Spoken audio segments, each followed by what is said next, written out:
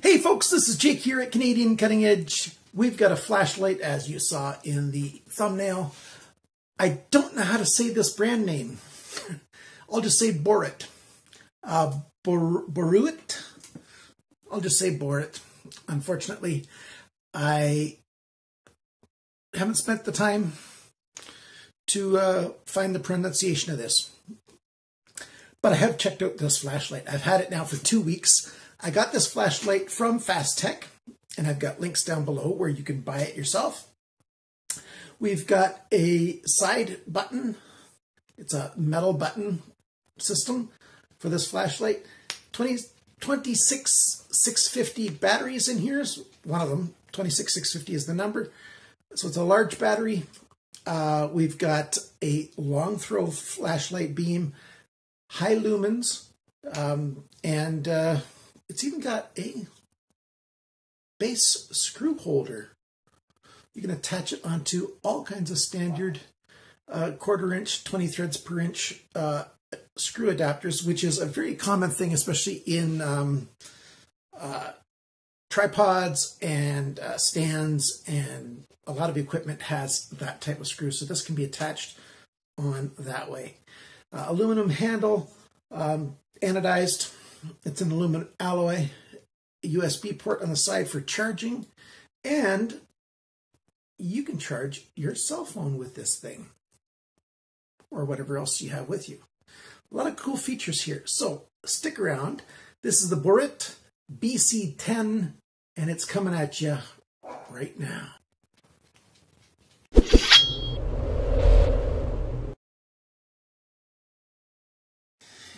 Okay, so here we go. This is the main flashlight.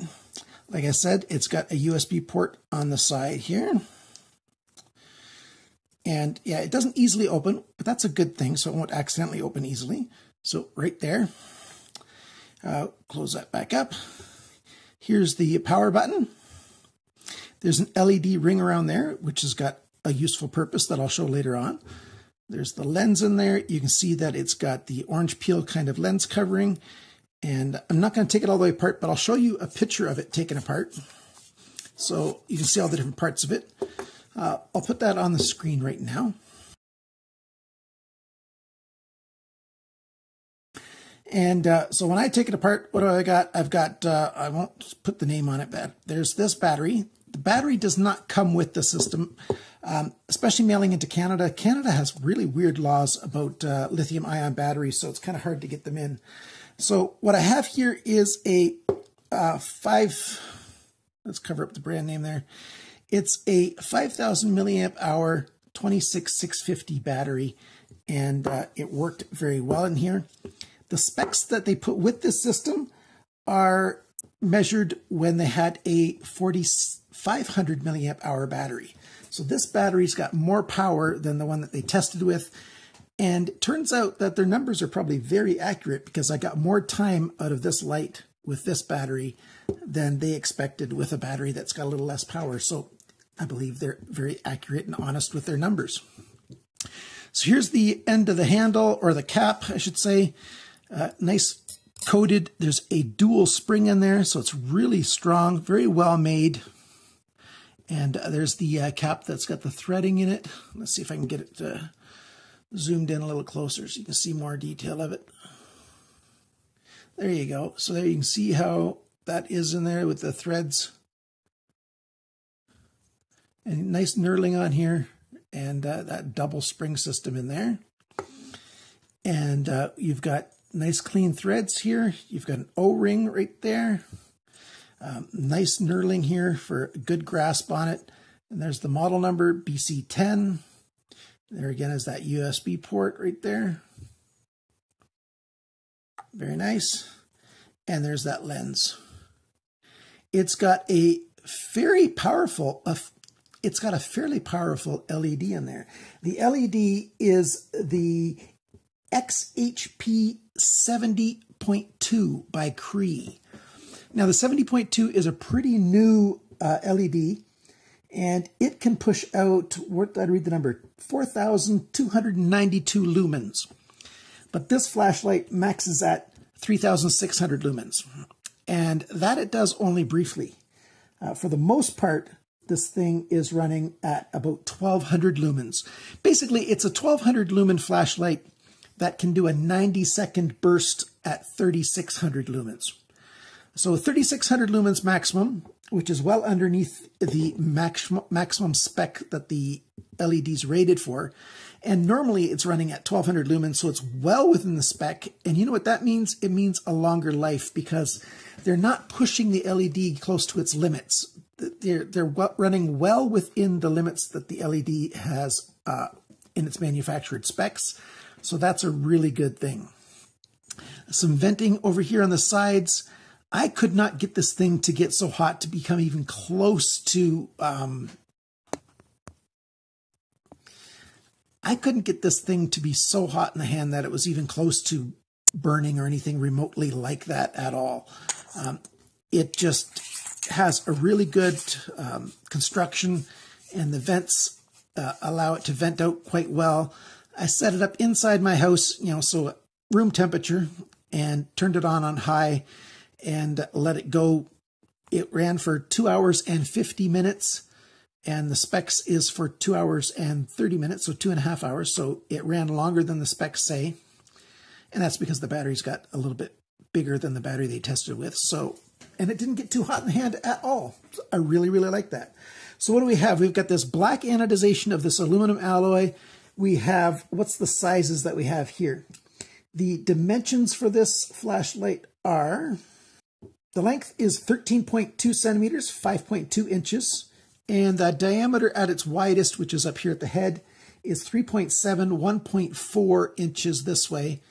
It weighs 232 grams, which is 8.15 ounces. So it's just barely over half a pound.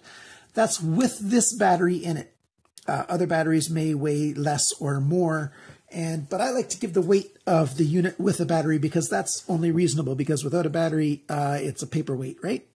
And not a flashlight. There's no flash to it without a battery. So there's that. There's IPX8 rating, waterproof. I put it into a bucket for 2 hours. Yeah, works just fine. I dropped this, but not onto concrete. It's got a 2-meter drop rating. I dropped it onto a hardwood paneling. Hardwood wood is what I should be saying.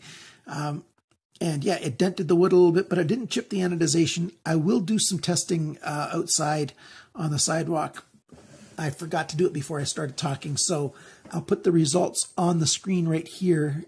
And if it damages it, I'll show you a picture.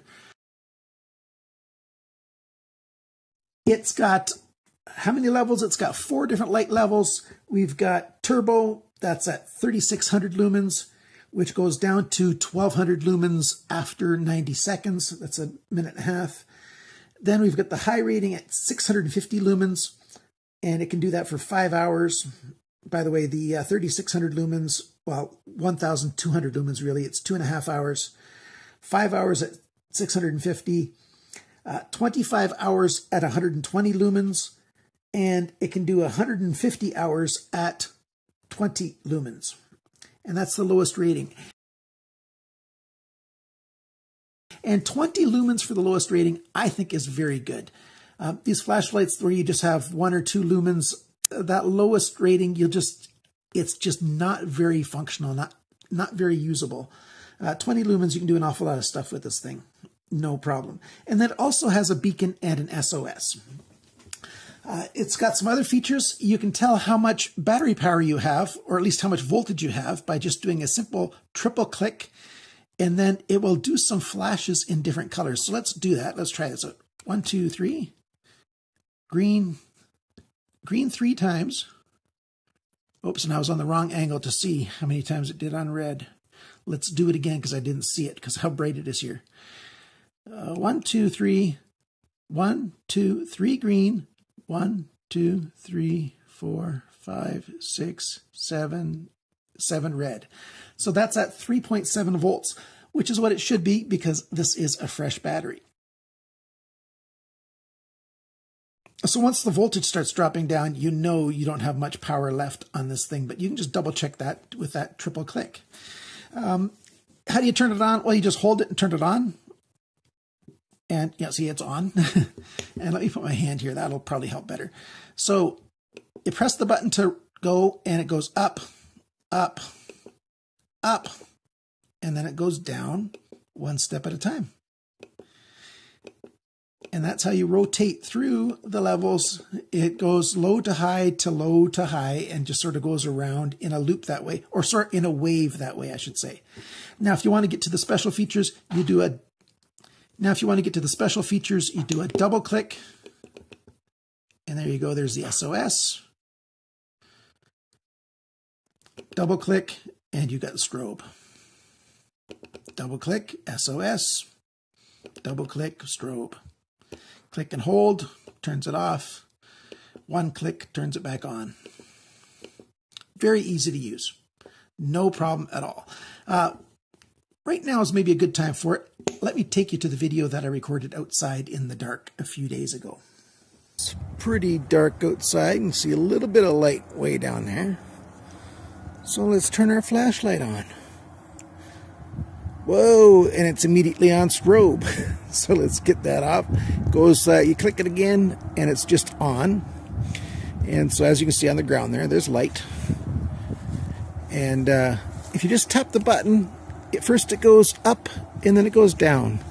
So it'll go up, and up again, and the next step will be down. It goes down a little bit, down a little bit, down a little bit, and then it starts going back up again. So it cycles through that up and down, and yeah, in this brightest mode, it's plenty bright. Like, you can see a lot. you can see that tree. That's pretty ways. Oh, that tree's a long ways off. There's my backyard. Check that out. Oh, there's a little bit of light from that other. I'll wait for that light to go off so we can see better. Let's go further into my backyard here. On my side corner. Oh, the wind's blowing. Hopefully the mic's not picking up too much wind noise, but check that out. Loads of light. You can just see beautifully.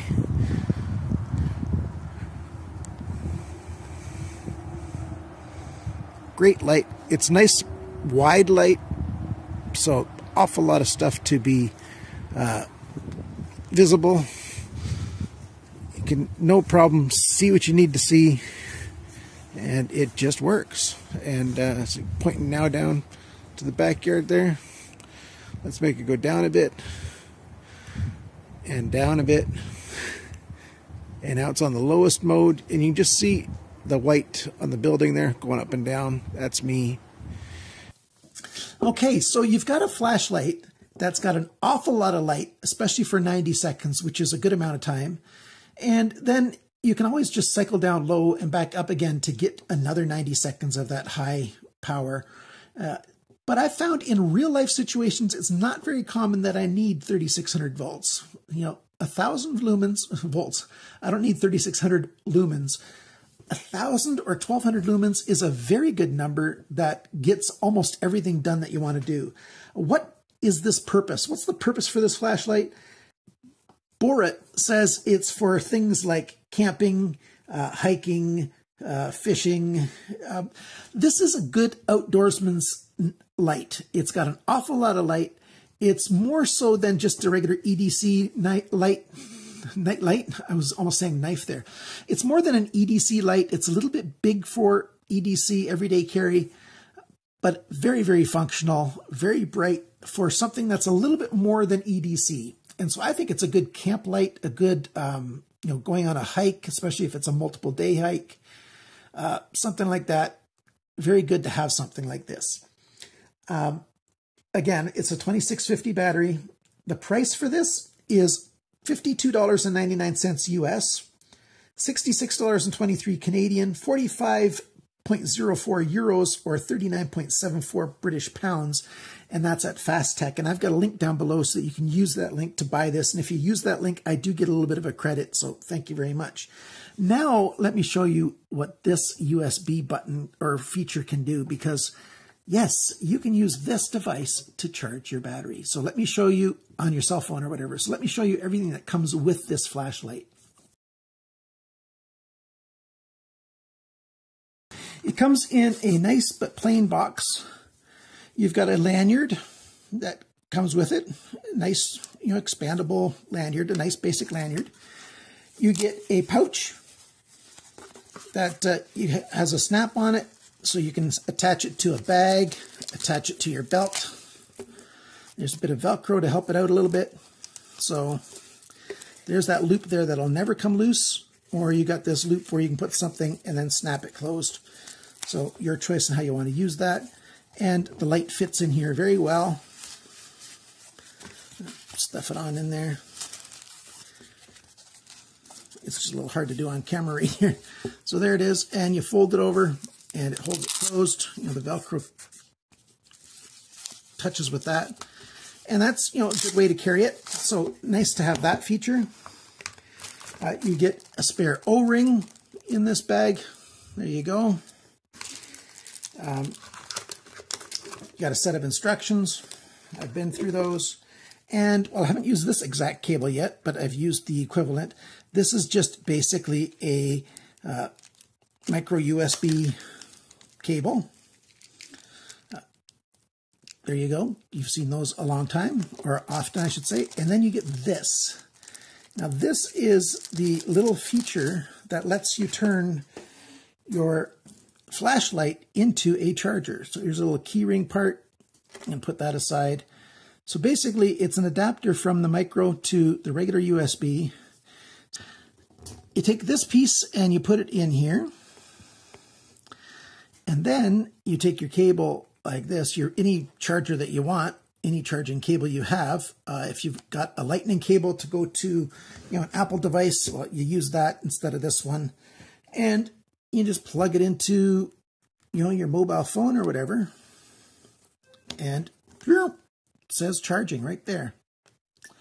So this already was mostly charged, but just to let you know that it charges just by using this. So you heard that turn off. Take a listen to this when I plug it back in again. You just barely hear it, but yeah, it's turned on and it's got power going through. So you can charge at 1 amp, whatever you have that needs charging. So that's a really good feature, because when you're going hiking in something, maybe you don't need your flashlight very much, but maybe something else that uses electricity dies down on you, and you do your assessment and you decide you're going to grab some power off of this. Very good, especially if you've got a spare battery from this thing, but you just don't have a way of getting the power out of this battery into your cell phone. But now this device can do that. More and more flashlights are having features like that, and I like that very much. It rolls a little bit, but it doesn't roll completely, because some of the sides do end up touching, and it sort of stops on the flats and doesn't just keep rolling indefinitely, but it is close to that. Again, you get a light that at its top light goes for 2.5 hours or more. With this 5,000 milliamp, I got almost 3 hours out of 1,200 lumens.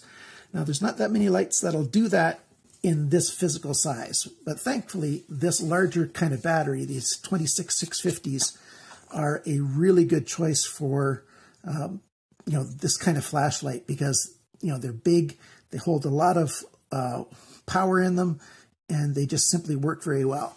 One more thing about this light: the flashlight has got all the protections built in. It's got thermal protection, it's got over voltage protection, it's got under voltage protection, it's got reverse polarity protection, it's got the thermal protection, it's got all the protections you ever need in a flashlight, all built into this thing.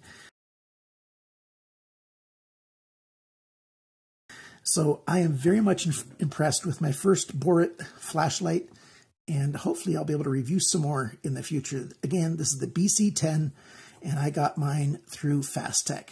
Thanks for watching. Thanks for liking, sharing, commenting, and subscribing. And remember, keep a light around, because you just never know when you need a little more light on the subject.